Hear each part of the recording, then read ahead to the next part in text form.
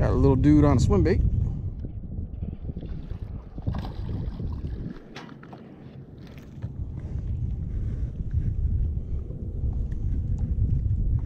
It's a start anyway.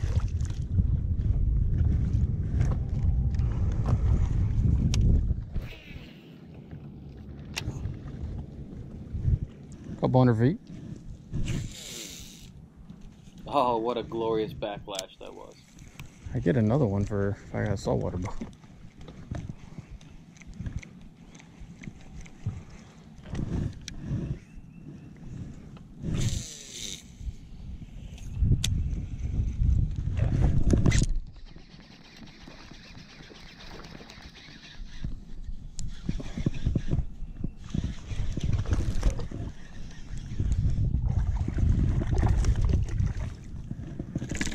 Froggy fish.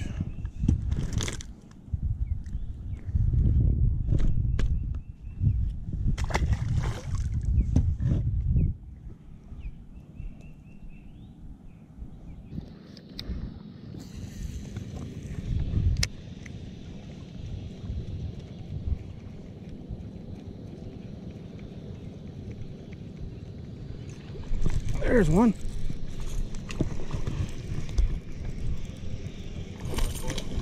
Yep.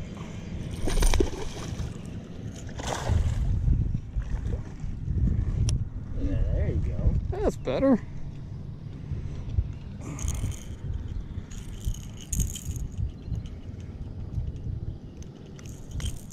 That's a good one.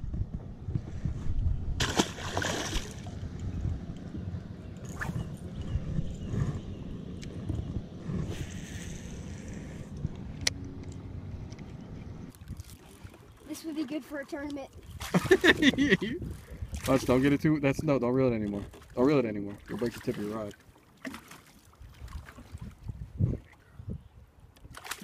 Holy crap! I got that thing! Get it over the boat. Get it over the boat, man. That is a fish, buddy. I grabbed it on the top. I see you got a real fish. Oh my god, I can't hold it. You gotta hold it. Look up. Okay, Dude, that's 2 hands. That's a beast. Oh, yeah, it's over 6. I got some back at the house. Got a steak on the grill. Sounds good, doesn't it? And yesterday, I got out in the Big G, Lake Guntersville in northern Alabama. If you're a bass fisherman, I know you've heard of it.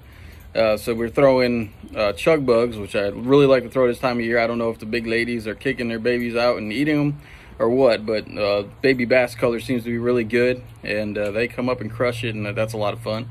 Also caught some on a swimming a toad through the lily pads, the little pads, like small pads, not the big ones, the little pads. And there was brim in there, there was brim beds in there, and they came up and ate it. So that was fun. I got a little bit of video while I was out there, so I'll shoot that out here. And I want to thank the soldiers, their families. It's Memorial Day weekend coming up, and without you guys, I can't go do a bunch of stupid stuff. And so I appreciate it, and thanks for keeping me free. And we'll see you on the water, guys. Thanks for watching. See you next time. Bye.